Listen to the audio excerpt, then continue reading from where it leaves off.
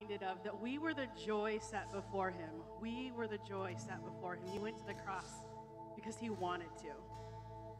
That was part of his obedience in his life. And what an honor and a privilege, like to think that the King of all kings, the Lord of all lords, died for us, right? It wasn't oh man, like why do I have to do this? He didn't have like a kind of a crappy attitude about it. He did it because he delights in us, you guys. He delights in us. He delights in you. He doesn't have a negative thought about you. There's no shame that he puts on you. He accepts you just as you are. You were the joy set before him. He's like, that's my girl. That's my guy. And he died because of that. So this morning, Father, we just thank you for this morning. We thank you, God, that we were the joy set before you. God, I thank you for the reality of the cross and that you're good. God, I thank you that circumstances in life happen around us, God, but you're good. God, and we can remain in the center of that goodness when everything seems to be going around us and swirling around us, Jesus. So God, I thank you for this morning. I thank you for what you're going to do in advance. I already say thank you, Jesus. Thank you, Jesus. Thank you, Jesus.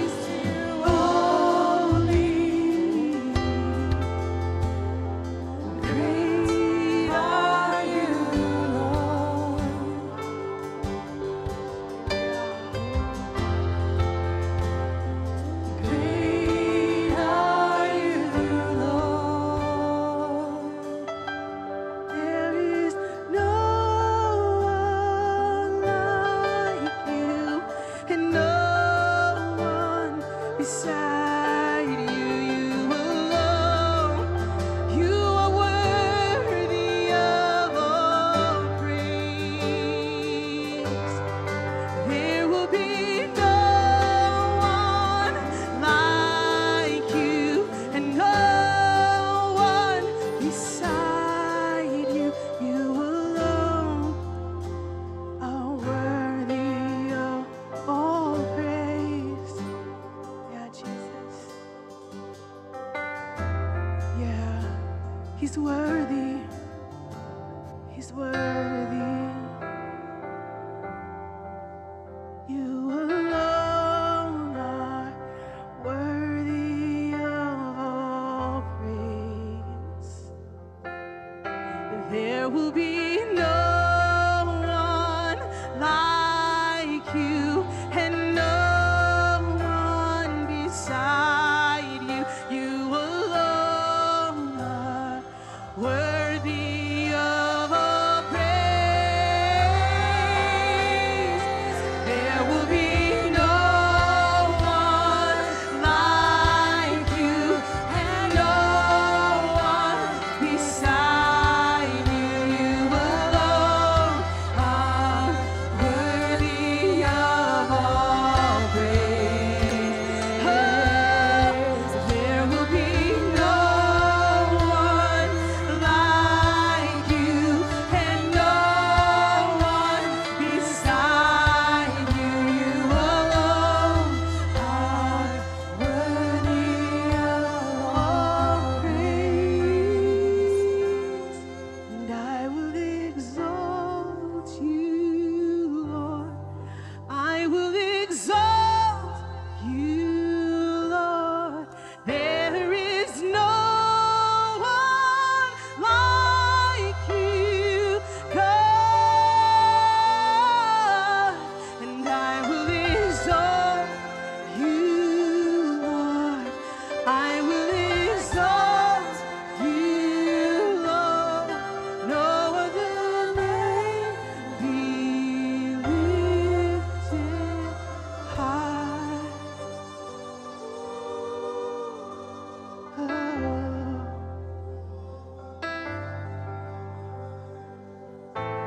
We receive your reign, Jesus. Oh, we receive you again. We receive you again, Jesus.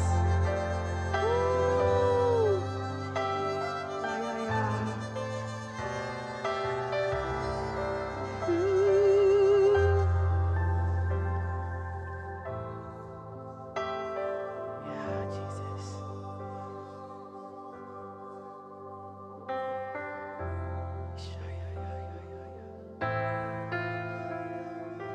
Yeah, yeah, yeah, yeah, yeah.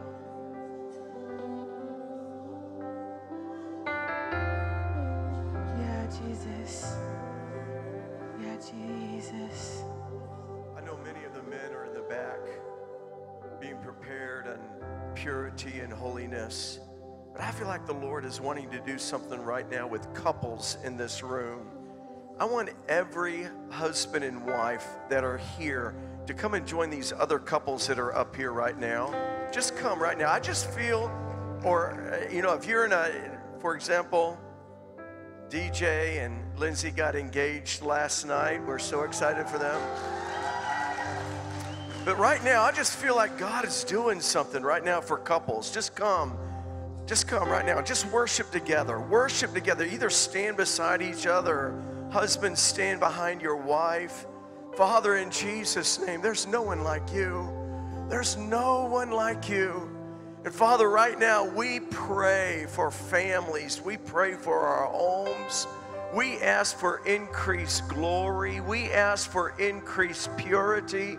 We ask for increased intimacy and love to be released in our families, in our homes, beginning with mothers and fathers, Lord, flowing down, the blessing of the Lord flowing down upon the children, Lord, flowing across the street to our neighbors. Lord, we worship you right now. I ask, God, that you would heal. I ask, God, that you would strengthen. I ask, Father, Lord, that you would knit us together, Lord, in greater unity in the Spirit.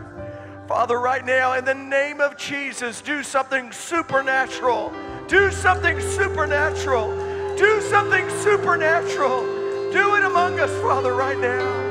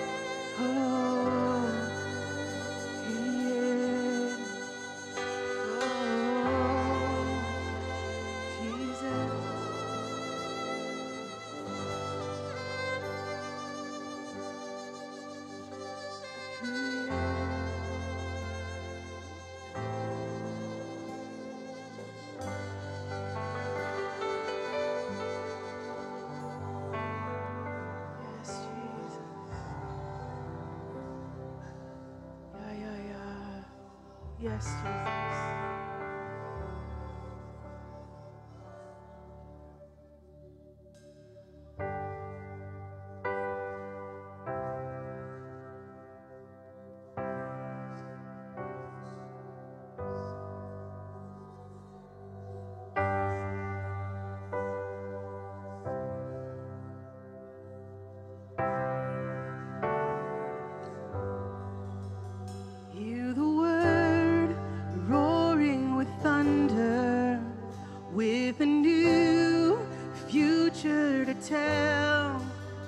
For the dry season is over, there is a cloud beginning to swell.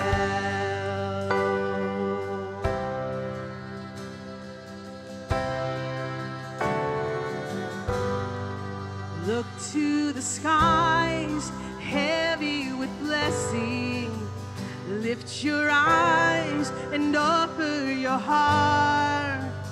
Jesus Christ, open the heavens. Now we receive the Spirit of God. We receive your rain.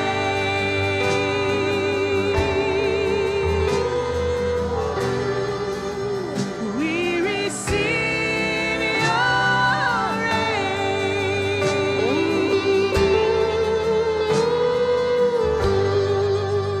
Every seed buried in sorrow,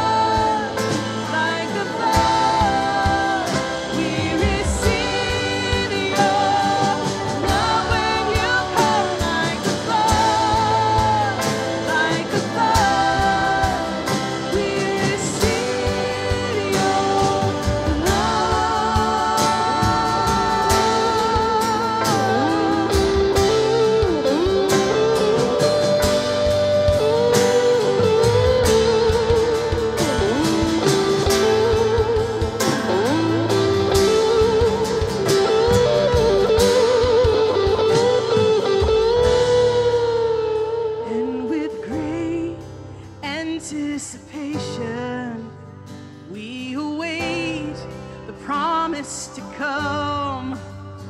Everything that you have spoken will come to pass. Let it be done.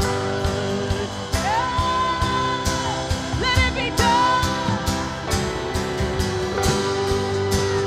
We receive your reign.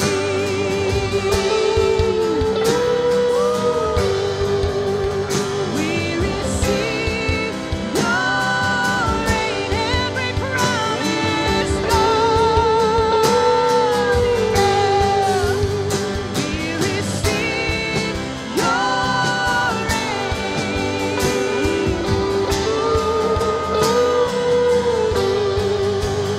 We receive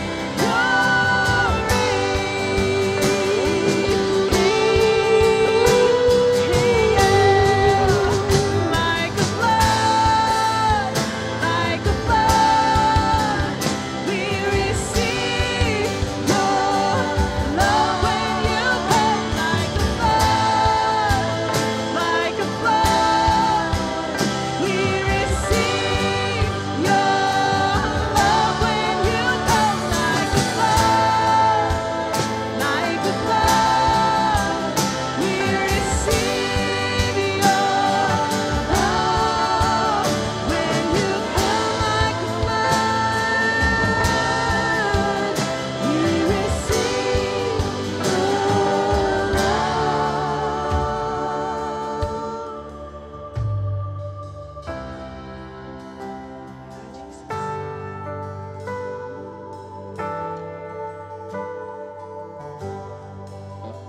We receive your reign.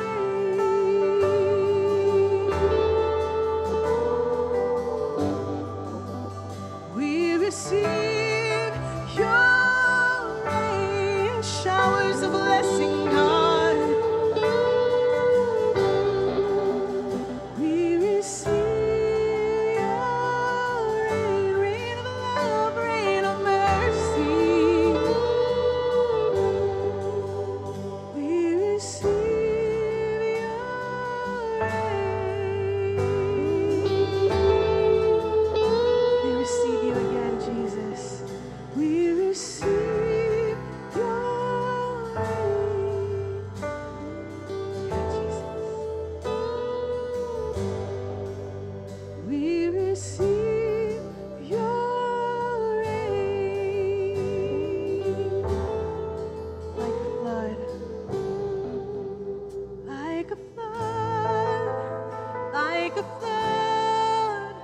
I receive your love, like a flood, like a flood.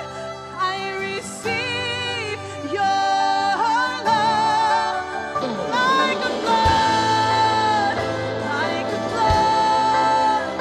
I receive your love, like a flood, like a flood. We receive your love.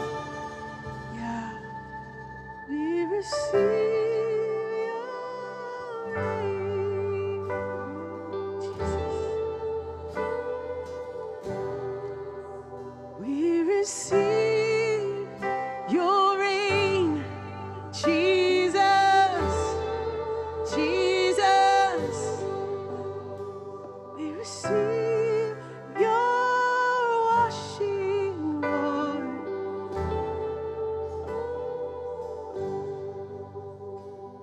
Receive your rain, washing of the word flowing over us. We receive your rain.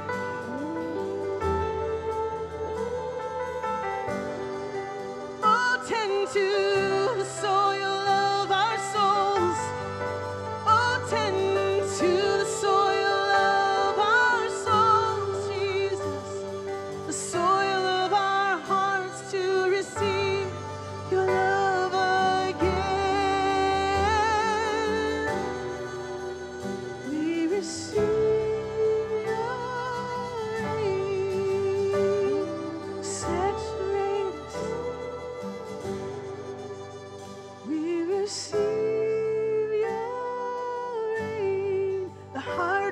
voices, God. You're softening the ground, Jesus, to receive your reign. The stubble being moved away, the stubble and the stones.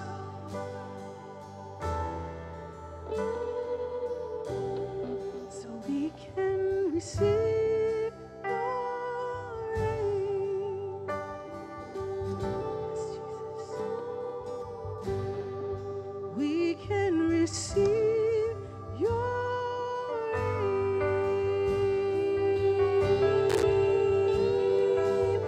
I receive you. I receive you.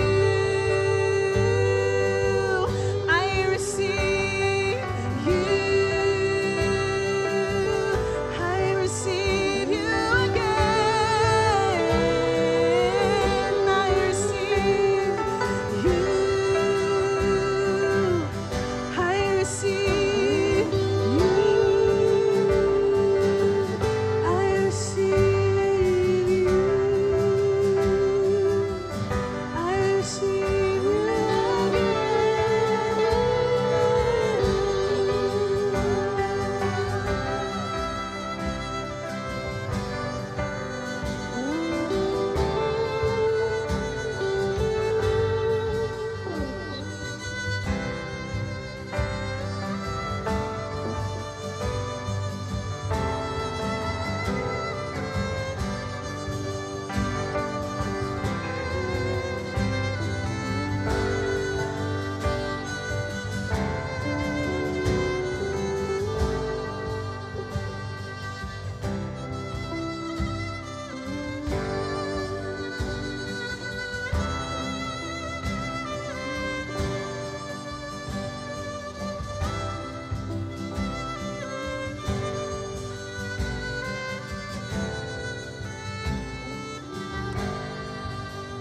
and with great anticipation, we await the promise to come. Everything that you have spoken will come to pass. Let it be done. We receive your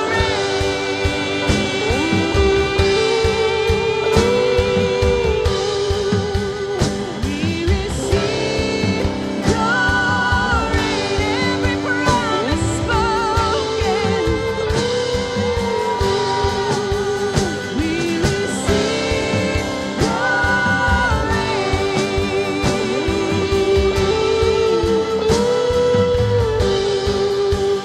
we receive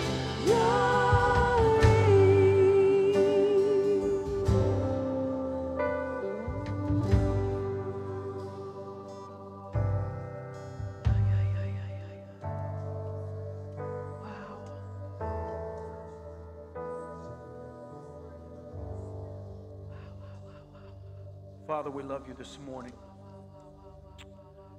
And God, we're so grateful for the reign of your Spirit. Father, I thank you that, Lord, when we're feeling dry, when we're feeling desperate, Father, even in our spirits when we're feeling dead, we can always look, Lord, and even though the cloud may be the size of a man's hand, it signifies there's a big rain coming. And Father, we thank you for that today. And Father, I thank you for your healing word, Lord God, in this house. Father, I thank you for the way that you have been touching the lives of your people. And Father, we just continue to lift up to you, Lord, the needs that are, Lord, mentioned on the screen this morning. Needs of healing, Lord, continued healing from cancer. Father, people dealing with the aftermaths of strokes, Lord God. Father, we just declare complete healing, no residual side effects at all.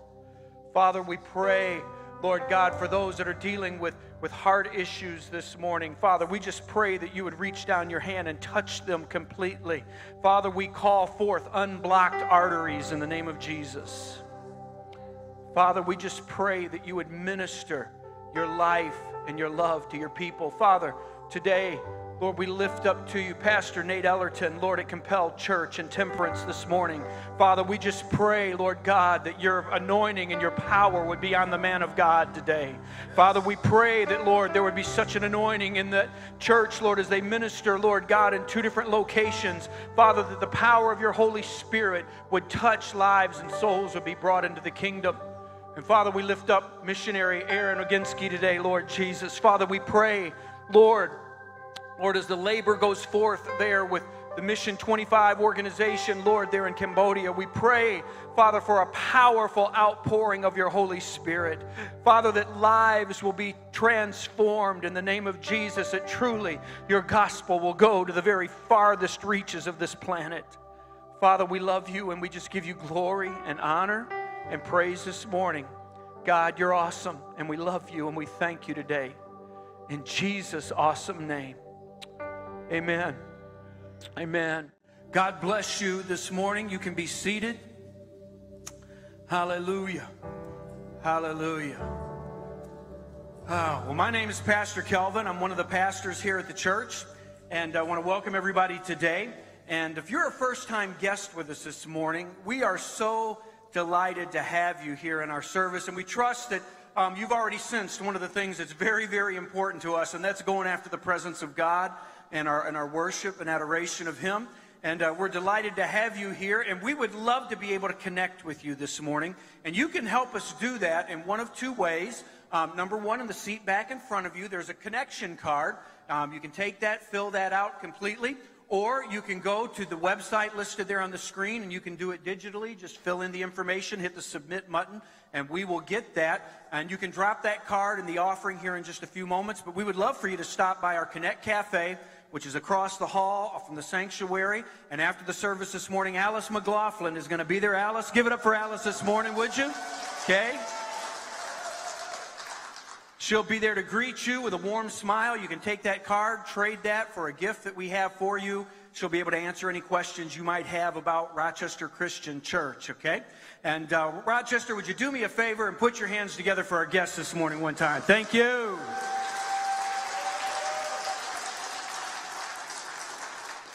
We love to bring our worship unto the Lord, but also something that's very important to us is that we love to worship God in our giving.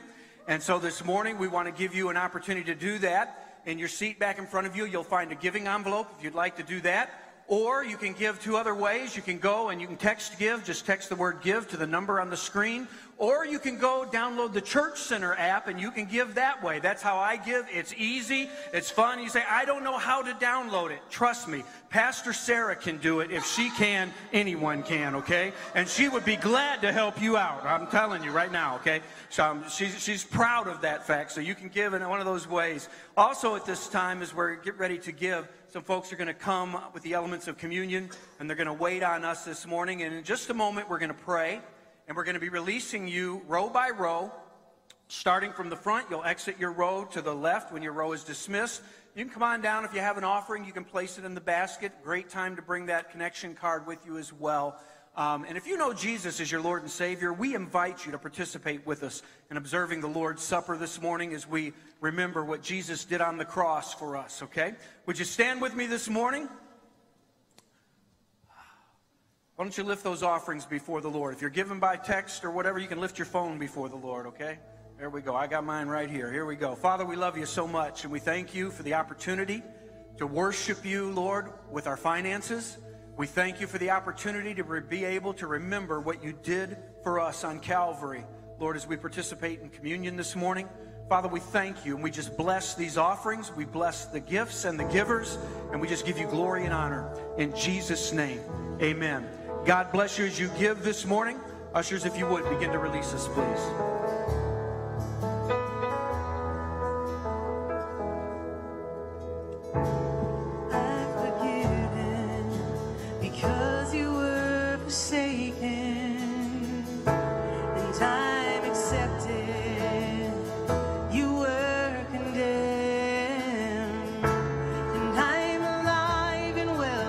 Spirit is within me because you died.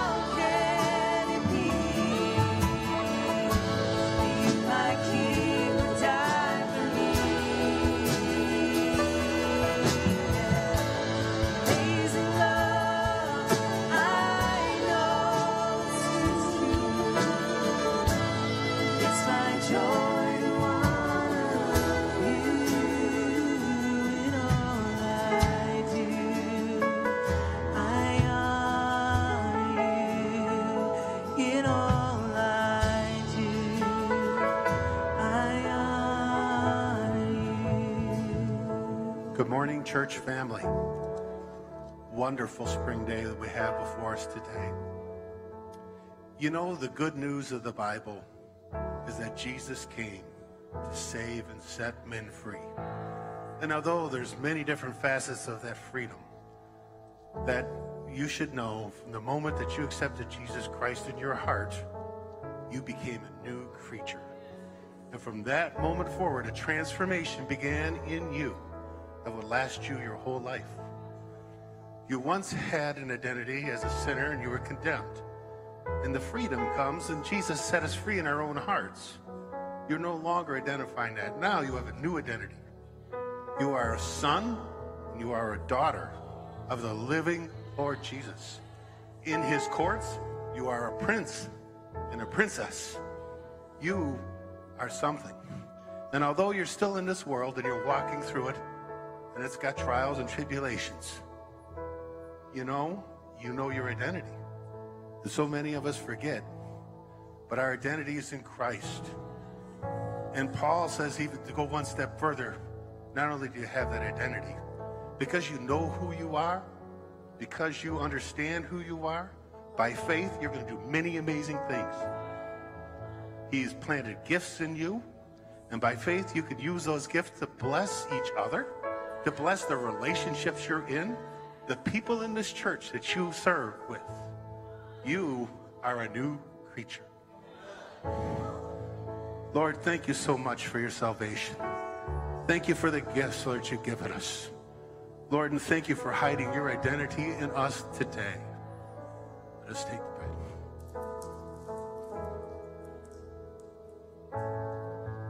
And the cup which covers us.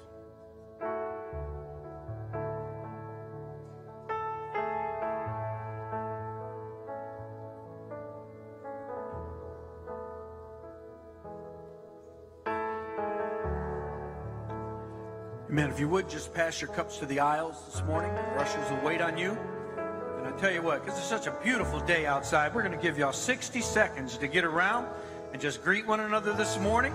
If you see somebody you don't know, why don't you take a chance and introduce yourself to them today, okay? God bless you.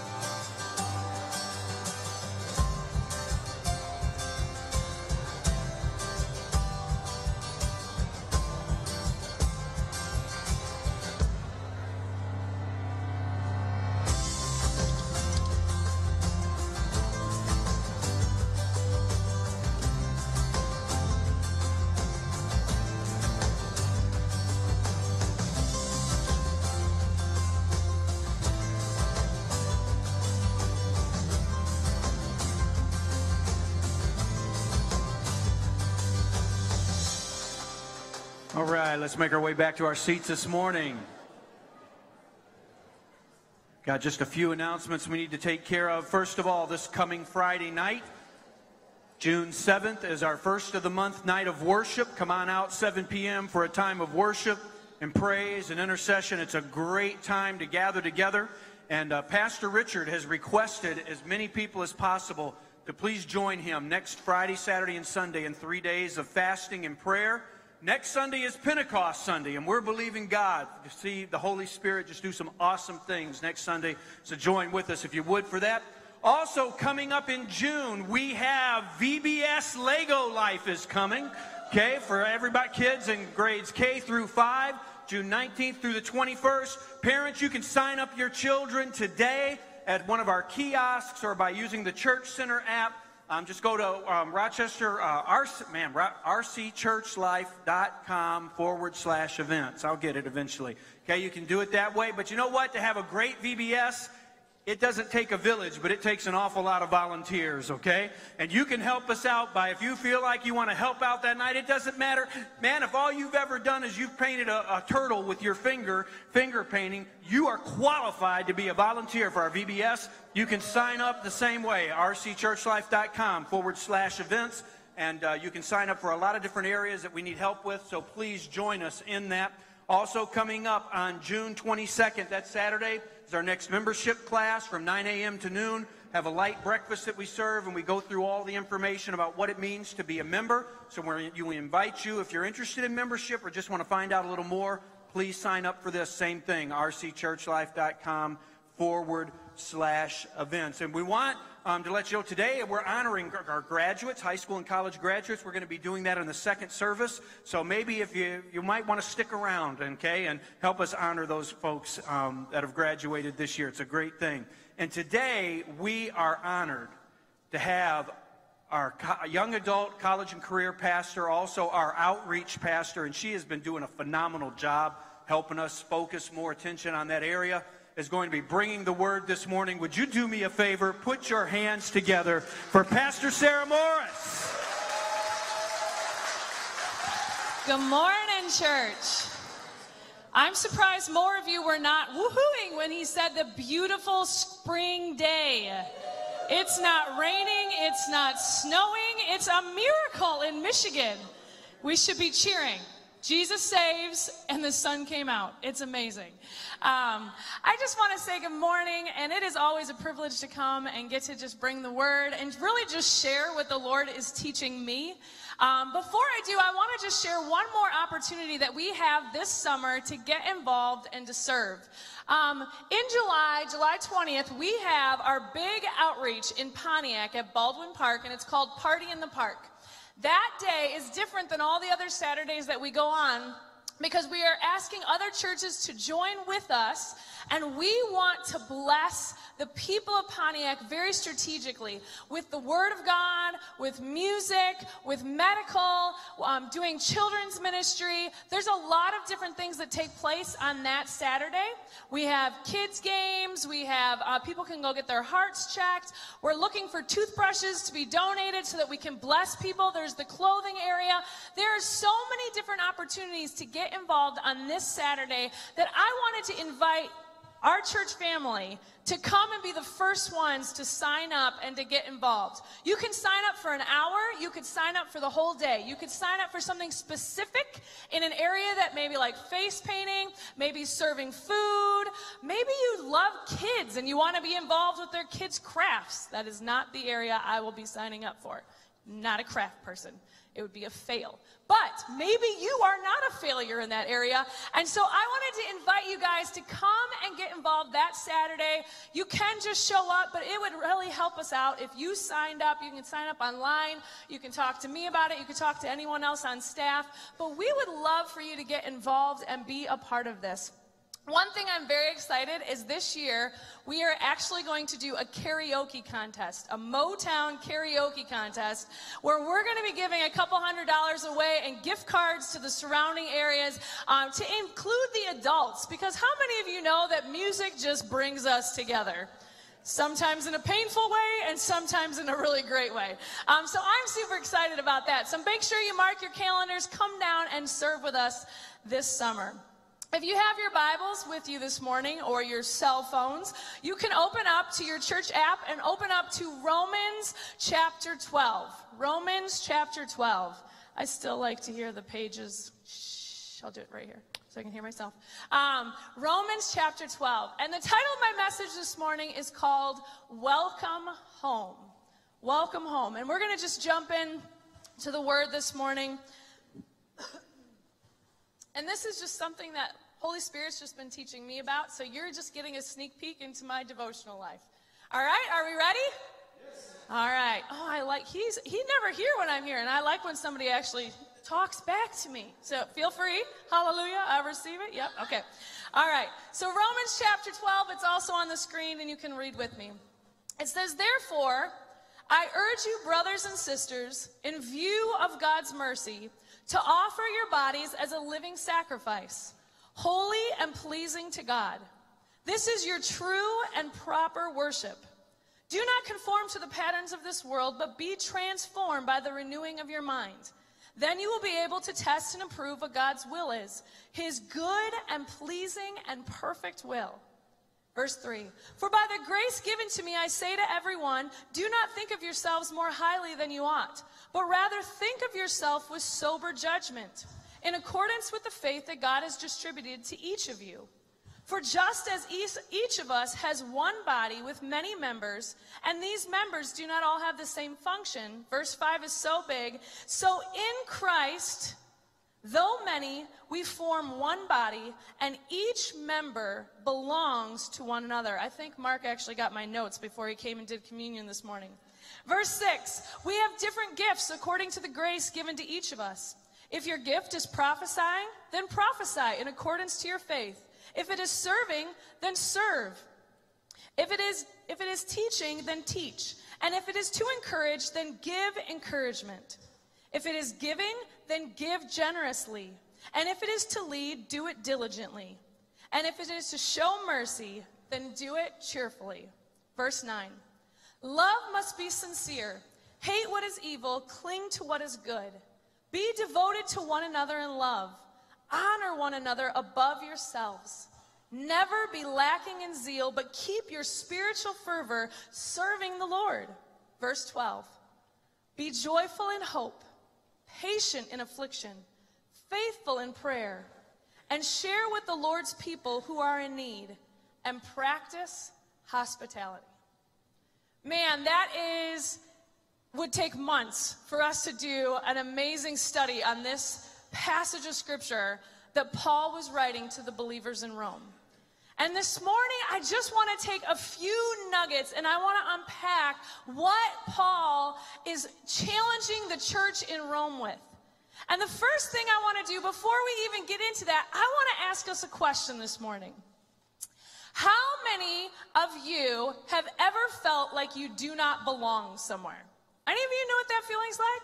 All right. How many of you would say that that was a good experience? No. Right? What kind of feelings come up when you're in a place, when you show up or you're in an environment where you feel like you don't belong? Can you think of the last time? This is your little challenge right now. Can you think of the last time that you were in a place where you felt like you did not belong? You can smile at me when you remember, all right? Some of you, it's right now, in this moment. You're like, yeah? All right, I see a couple smiles. I'm waiting for all of you. This is interaction time. Oh, a few more over there in the back. All right. Anyone on this side? All right. Well, I was thinking about this because about a week and a half ago, my daughter, who's a 5th grader at Oxford Elementary School, she asked me to go and for 3 days and 2 nights to go and be a parent volunteer at 5th grade camp. All right? When your 11-year-old looks at you and says, Mom, I so want you to be my camp counselor, your first reaction is, yes! Right? No, that wasn't my first reaction. My first reaction should have been, yes, I know, of course, I would love to. My first reaction was, oh, man. I mean, I'm just being real. The thought of having to sleep with 15 5th grade girls in a dorm room on a bunk bed with one of them up there moving around all night long did not sound super exciting. Talk about taking off of work, having to get the rest of my kids taken care of. It just was a big to-do. But I said, Josie, I'll think about it. And I saw the little shoulders. Because my children always say, when Mom says she's going to think about it, it's probably no, right? But I actually did think about it, and I prayed about it, I talked to Ben about it, and at the end of the day, I felt like the Lord was saying, just go. This moment doesn't last forever. Enjoy being with your daughter. She's not going to want to have you with her when she's 16 years old. So enjoy the moments, right? Yes, okay, maybe my 16-year-old will be different. Thank you, Jesus. You know, she's still going to hold my hand, maybe. But you know what?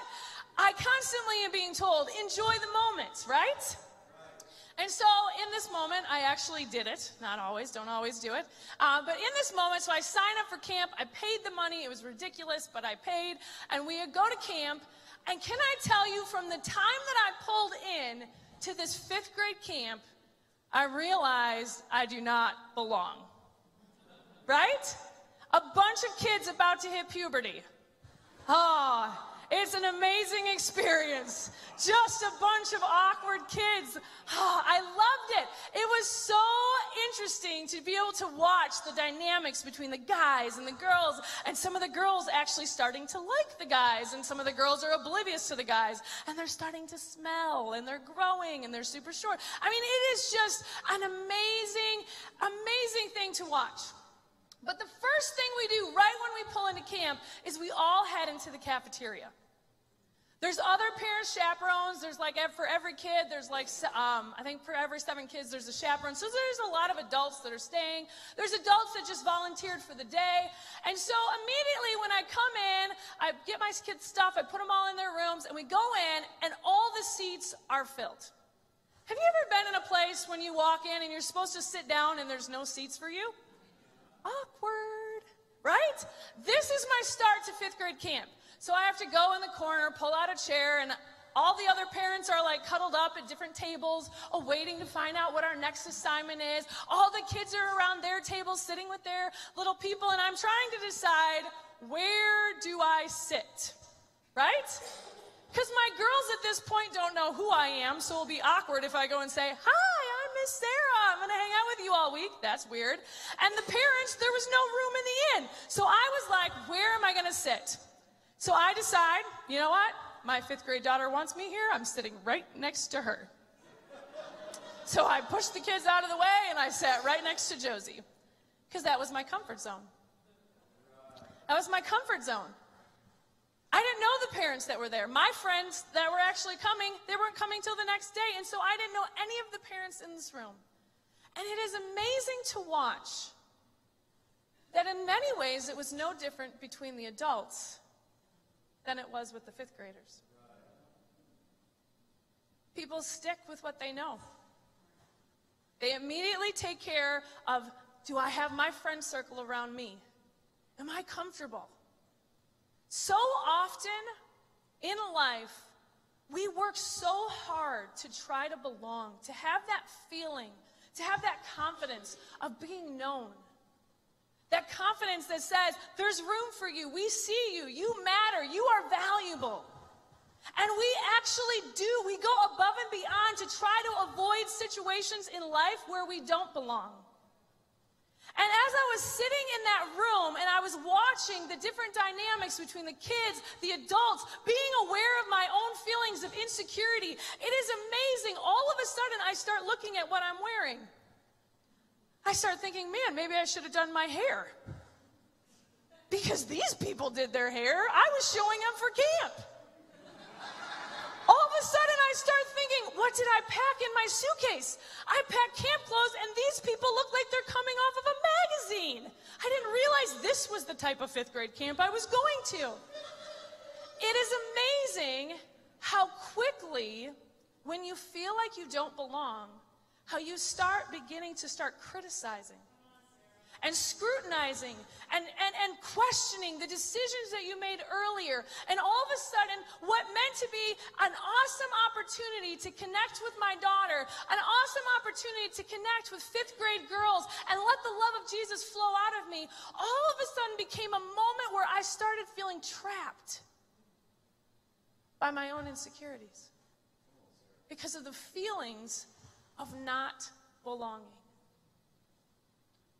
You see, Paul was writing to the church in Romans, and he was saying this amazing point.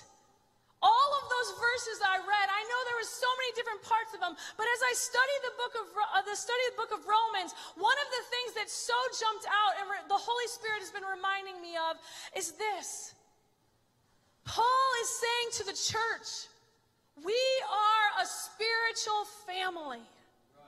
We are, when you become a believer in Christ, when you become a follower of Jesus, you leave your individualism alone, your singularity, your time of unbelonging. You leave that with your sin, and you get to enter into this new identity as a son or daughter, into a place where you always belong. Yes. Paul is saying there is a major change that is supposed to take place, not just forgiveness, not just walking, I'm not going to live a life of sin. There is a powerful identity change that Mark alluded to that Paul is reminding the church. Although we are different, we have different giftings, we have different abilities, we have different strengths, we have different weaknesses, we have different personalities. Paul is saying, although all of that is present, there is something that is beautiful and is so powerful. If we can get a reality and a revelation of what this means to your soul. In Christ, Paul says in verse 5, though we are many, we form one body, and each member belongs to each other. Church, can I remind every one of us this morning, myself included, that wherever you are, wherever you go, you always belong. When you walk into this church, whether your feelings tell you something differently, whether you walk into your job or you walk into your marriage, whether you walk into a park, you are always in the position and the identity as one who belongs to Christ. Yes. And your identity has got to be rooted and grounded in the love of God. Paul is saying there's got to be a shift in our thinking. Yeah. There's got to be a shift in our thinking. Because we cannot live out this spiritual family, we cannot live out this amazing truth, this amazing new spiritual reality that we have, we cannot live it until we're transformed up here. Why? Think about it. In our natural nature, who do we look out for? Self, right? It's in our natural nature to protect, to try to actually, become everything we're supposed to become. There's a natural bend to actually be absorbed with oneself. It's almost like it's like a picture between somebody who is an individual versus somebody who is a family of 5 or 6 children. Think about the differences in the way you prioritize your time. Think about the differences in your family growing up. Someone who only has to think about their own decisions, there's nothing wrong with that person. That is a natural way of living. When they wake up in the morning, they get themselves ready. They eat their own breakfast. They go to their jobs or to school, and then they think, what do I want to do tonight? What would that be like? Right? But when you're part of a family, that actually life isn't just revolving around just what you want, not because someone's better or worse, there's just a difference in reality. The person who has to make decisions based on their family wakes up in the morning, maybe 2 hours earlier than needed, just so they can be a little bit alone with their cup of coffee. Before they wake up their children, before they go to that job that isn't their favorite, but they needed more finances to make money to provide for their family's needs, so they don't work their dream job that just makes them feel good inside. But they do it day in and day out to provide for the needs of their family. And when they get off work, their first thought isn't in their mind, what am I going to do with my free time?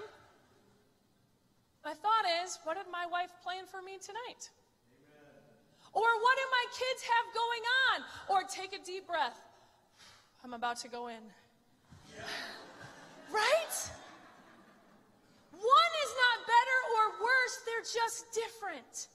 And Paul in the beginning of Romans is talking to the church, and he's saying, church, when you became a believer in Christ, you entered into a new reality. And this new reality is not a singular. It's not about individuals. It is about being a part of a family. It is being a part of a place where you belong and also that everyone belongs. And that is good news. Because in life, let's get real. We all have moments where we feel like we don't belong. We all will walk into situations where our emotions are telling us, I am not one of them. I don't belong. They don't like me. I don't fit in. You all raise your hands. I know it's true. And when I was on that 5th grade camp trip, I had a fight between reality and between what my feelings were telling me. The entire trip. Because people are cliquey. I was out of my comfort zone. People didn't know who I was. They didn't care who I was.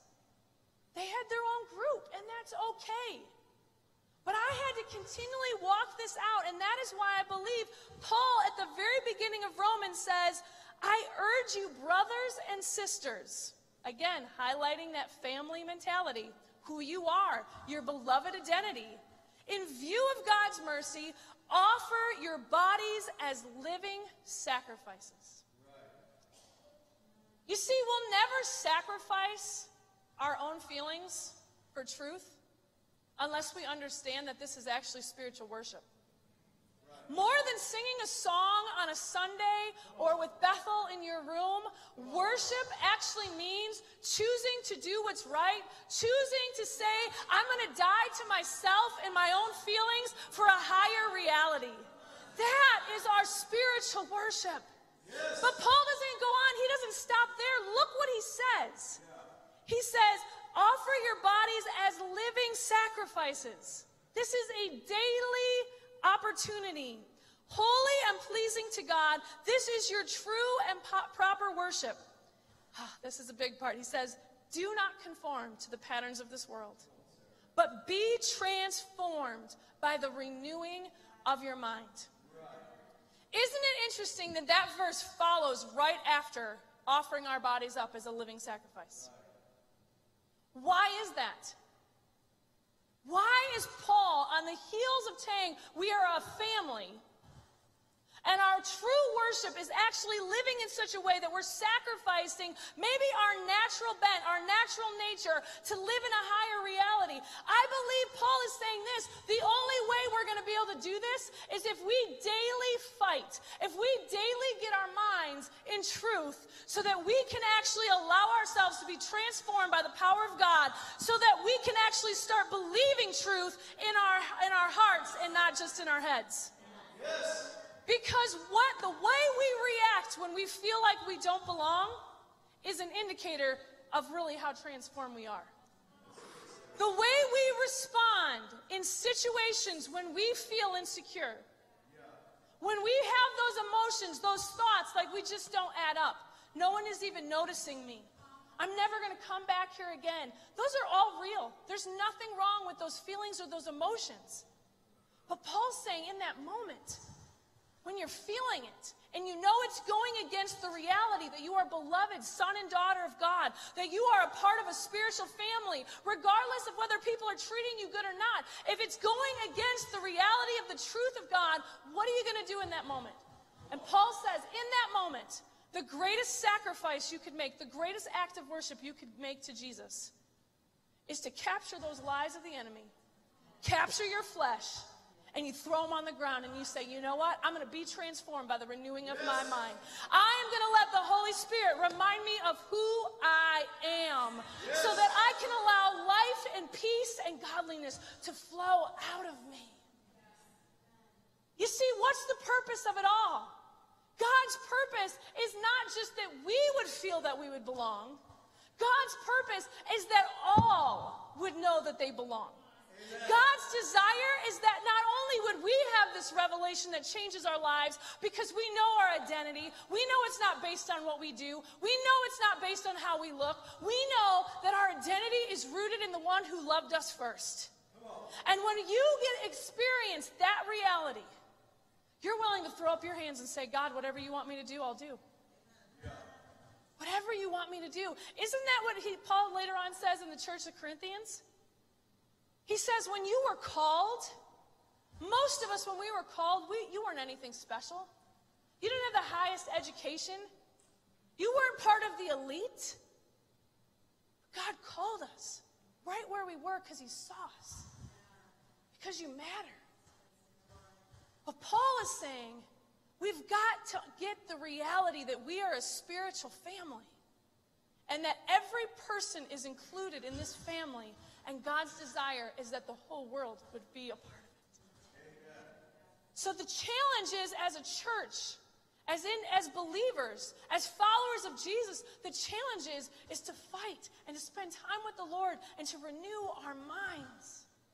So that when we walk into moments that the love of God needs to be so present,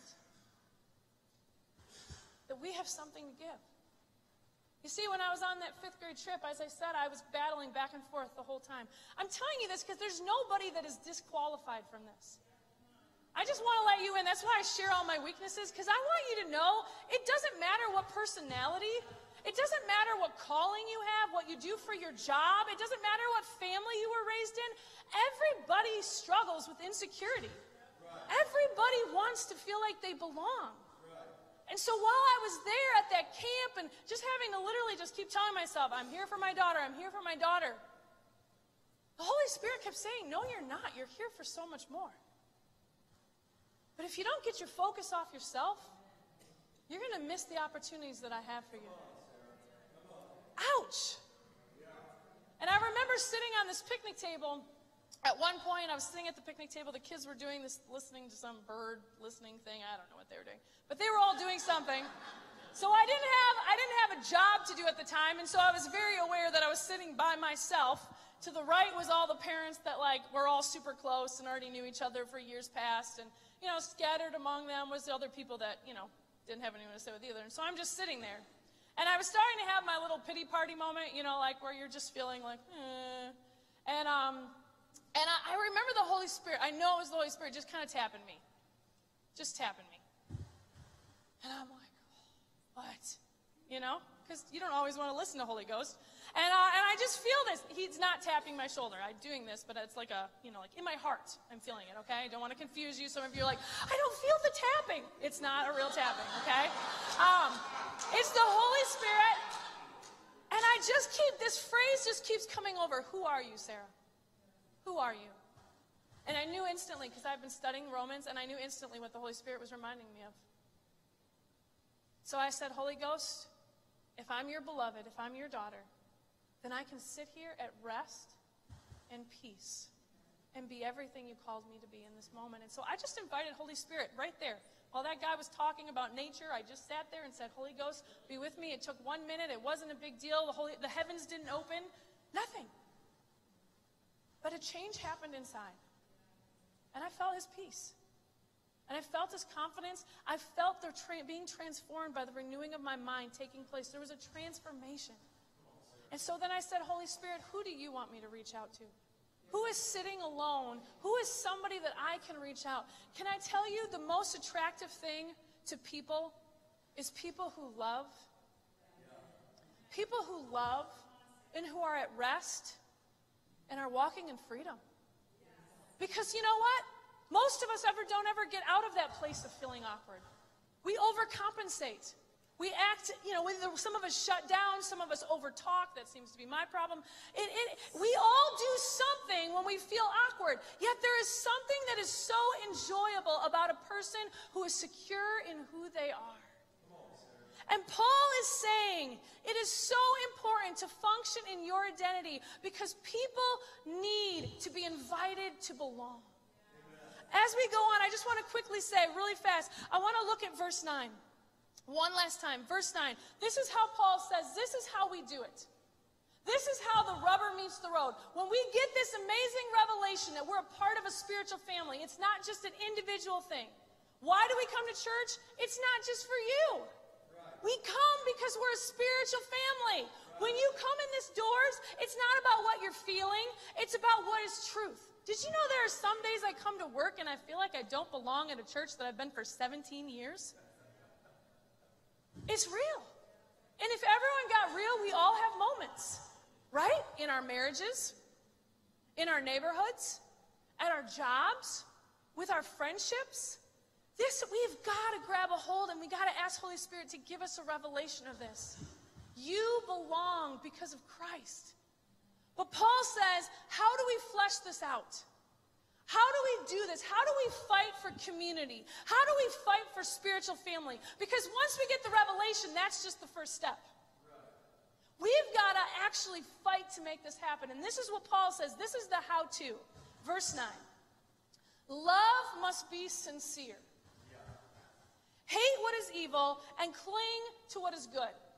In a nutshell, this is what I believe Paul is saying. Be someone people want to be with. Be real and be joyful. Be somebody people want to be with. Be real and be joyful. This is a case in point. When Jesus walked around on this earth, did he belong on earth? No. He actually left the place of belonging. All the angels, all of heaven knew his reputation. He was the man. He's the King of Kings. He is amazing. He's the Savior of the world. He's the great I am. Everything he had to come to earth and explain, all of heaven already knew. He was comfortable. He was known. He was loved. And yet he chose to leave it to come to a place where he did not belong. And he was human. He had emotions. He had feelings. And what do we see Jesus doing with those? How did Jesus walk and live while he was here, although he did not fully belong? Jesus was real. Jesus was somebody people wanted to be with. I believe we get a picture of it from when he was baptized. Jesus functioned out of who his beloved identity was. And he was not striving to be everybody's friend. Jesus was confident, and he fought to stay in his beloved identity at every age and season of his life, regardless of his job, regardless of his family, because you never once see Jesus striving.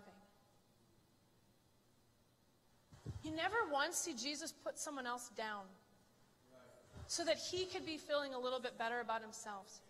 You actually see such a sincerity in Jesus that when people were around, he turned it about them. He was somebody who asked questions. He was somebody who wanted to be a part of people's lives. You see, the only way that we can truly love and allow people to want to be around us is if we are confident in who God made us to be, and then we can allow the love of Jesus to flow out of us, and we can actually make it about somebody else. Amen. Jesus was somebody that sinners and believers wanted to be with. Yes. He was misunderstood and yet not bent out of shape by it. Right. Because there was a quiet security inside of him that says, you don't understand who I am, but I know. Can I tell you that we're going to misunderstand each other? Right. We're going to judge each other wrongly at times because we're human.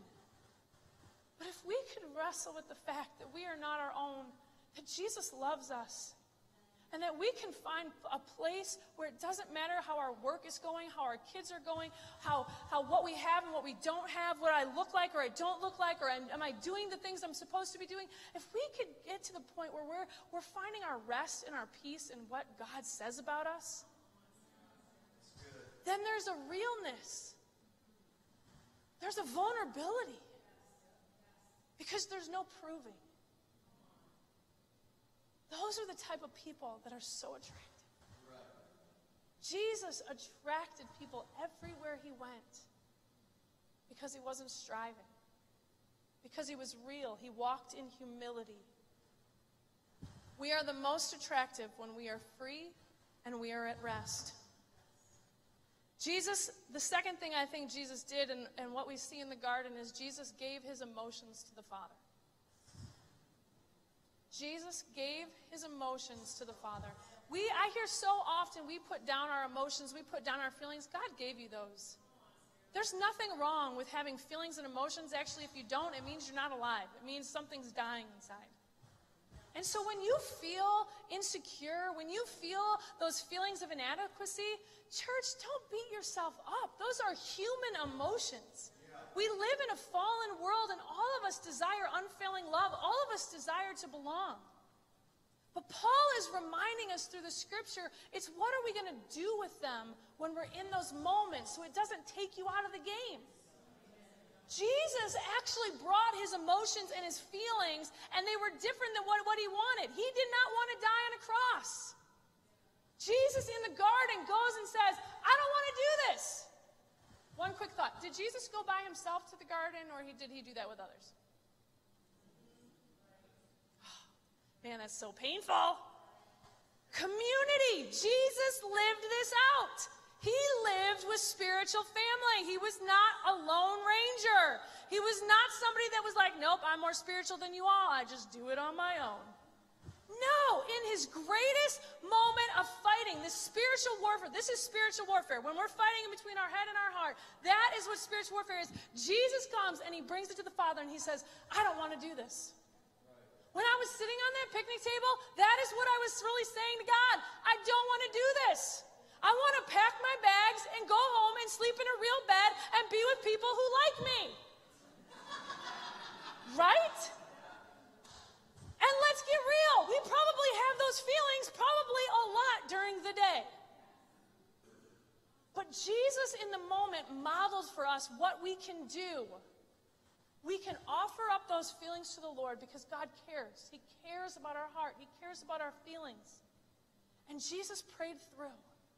And he said, at the end of the day, God, I tell you what I'm thinking, I tell you what I'm feeling, but in the end of the day, I'll trust you. Not my will, but your will be done. Because Jesus knew that if he didn't deal with his emotions, he was never going to be able to love people really. Church, if we try to stuff it down and try to be like robots, we're never going to have the capacity to love. We're never going to have the capacity to be people that attract people and actually help people to belong if we have no feelings. So we've got to fight for our hearts. Jesus gave his emotions. The second thing I want to point out, and this is what we'll be ending with this, is Paul is saying we have got to be the people who initiate relationship. Paul says we've got to be the ones who initiate relationship. He says, be devoted to one another and practice hospitality. Now, was he talking to the people that prophesy and to the people that have hospitality gifts? Was he talking to the ones that are teachers and have gifts of mercy? Right? Paul's talking to the entire body. He's talking to the entire spiritual family. This is not set for just one or the other. Why? Because Paul is speaking in the entirety to his spiritual family. Think about this. If you're thinking as an individual, you're going to say other people have different jobs. We don't all have to do it. Well, I'm an intercessor. I don't need to love. I don't need to fight for unity because I just pray and I intercede. No, Paul's saying we've got to fight to be devoted one to another. That is all of our jobs in the spiritual family. Right. When my two kids are fighting, do you think it makes our whole home peaceful? No, because both of them are fighting to be their own person. They're both fighting to say, I want it my way. And our home does not have peace. And then my neighbors and other people don't want to be there while I'm yelling at my children, right? We're working on calmly speaking to them. They don't quite listen to that yet. Okay. The point is, Paul's saying as a family, as a spiritual family, it is all of our jobs to fight to be devoted to one another. Amen. That means we have to be people who forgive when we are offended. Right. That means we have to be people who lay aside our preferences so that we can connect with people that we don't normally connect with. Right. It bothers so many people that Jesus hung out with sinners. Church, he loved. He knew what it felt like to not belong. He left heaven. And Jesus' desire is that everybody would know belonging. Yes. We have got to remember it's about a family. Yes. And so we've got to be the people who initiate relationships, to invite, and then welcome them in when they finally come. Amen. It's going to look different for every person in this room. It's going to look different for every person who's watching live stream. It's going to look different, but all of us are called to be devoted to one another and practice hospitality. Jesus welcomed strangers into his life. Jesus invited strangers into his life, believers and non-believers. Jesus lived ordinary hospitality that made strangers into family members. Let me say it again. Jesus lived ordinary hospitality that made strangers into family members. Come follow me. Come follow me. Come see. Why don't you come see for yourself? Come follow me. Man, if you drink with what I have, you'll have everlasting life. Jesus lived in a way that drew people to him because he knew everybody desired to belong. And belonging doesn't matter if you're doing the right things. Belonging doesn't matter if you believe the right things yet. God said in Ephesians that he desires that everyone would become brothers and sisters in the Lord, sons and daughters. Yes. God said he loved the whole world that he gave his son. God's desire is that we would practice ordinary hospitality everywhere you go, at the grocery store, at the gym, at school, to the cash register, everywhere we go, so that you can have an opportunity to let the love of God flow out of you and to allow somebody for a moment to feel like they belong. Yes. Amen. We can only do that when we function out of who God made us to be. When we give what we have been given. Jesus gave what he had been given.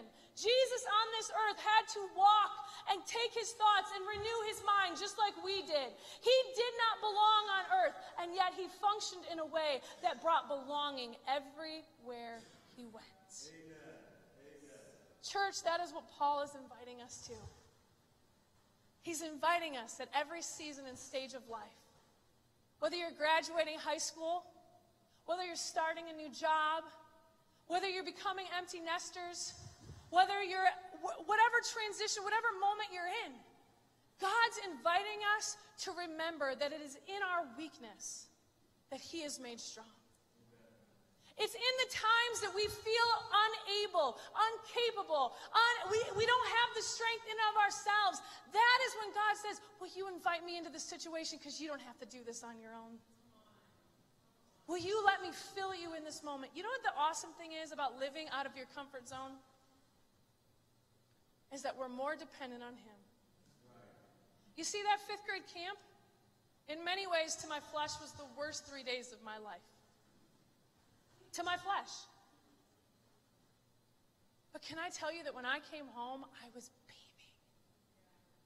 Because there's something about the life that you get to have flowing through you. It's the life of God. When you live in your weakness and you allow the Holy Spirit, isn't that what Paul said? My grace is sufficient in your weakness. When you allow the Holy Spirit to flow through you on your job, in your school, in your marriage, in your parenting, wherever you're at, when you are like, man, I am weak, I'm insecure, I feel like I don't know what to do, and we stop, that is when our desire for more of God's presence happens. When we live there. When we live in a place where it's not just about me, it's about this whole spiritual family thing. Jesus invites, and welcomes. So what does that mean for us? What does that mean for us? If we're going to be followers of Jesus, are we going to start being people that people want to be around? Will we say, I need to spend more time with Jesus in the morning. I need to pray on my way to my job. I need to spend time with him because I need to be a person who is secure in who God made me to be. Full of the Holy Ghost so that I have something to give, to actually invite people into belonging. Will I be somebody who invites, and I'm not talking about inviting people to church. You can do that.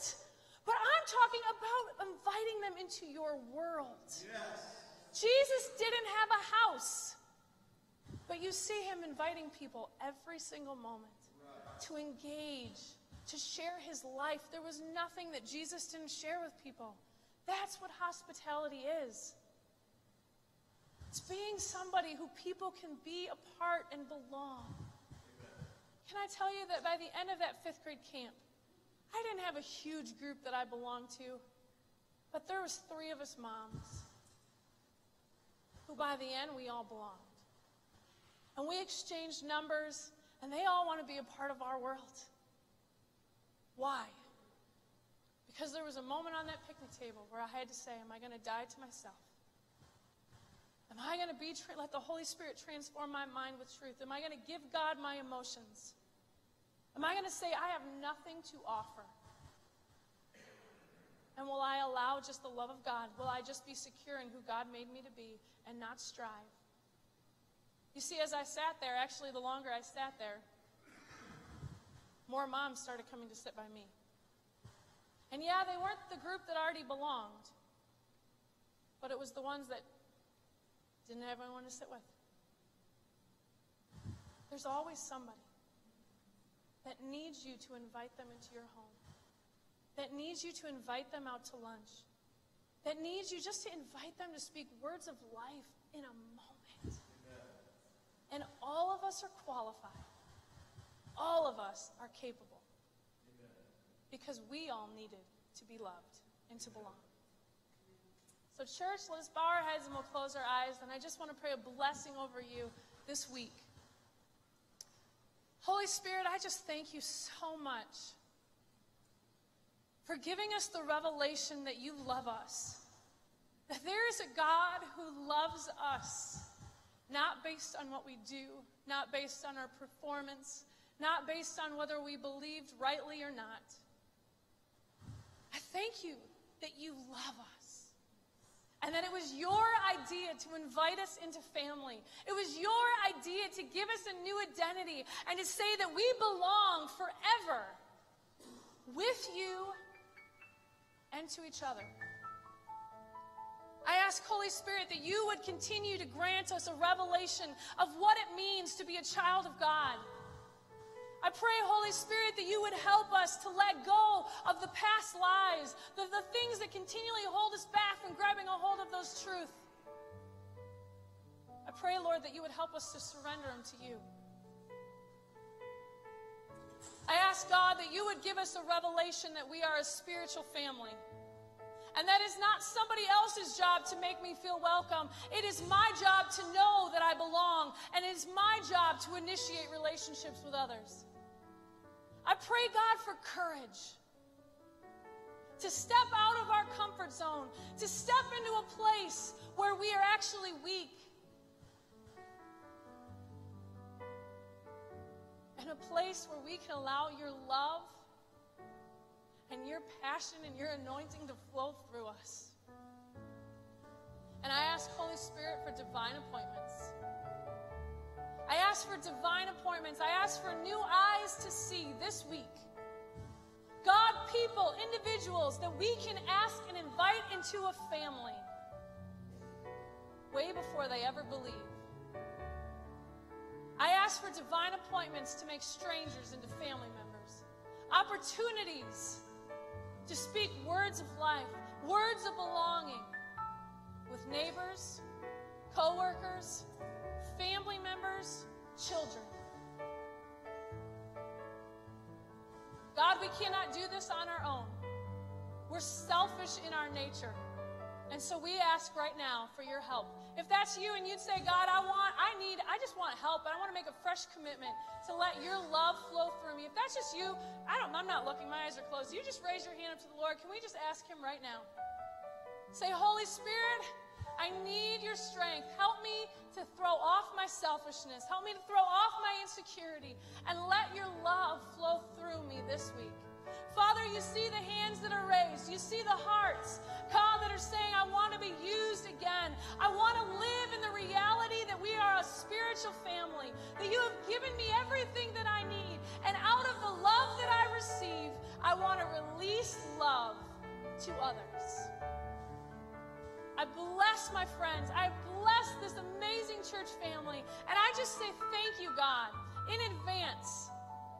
I thank you for the testimonies and the moments that we are going to get to celebrate your amazing love. In your precious name, amen. Amen. So church, as you leave today, your challenge is to be somebody someone wants to be around, and this is the first step. Everyone practice. Look at your neighbor. Please stop frowning. Smile at people. We love you. Have a wonderful week.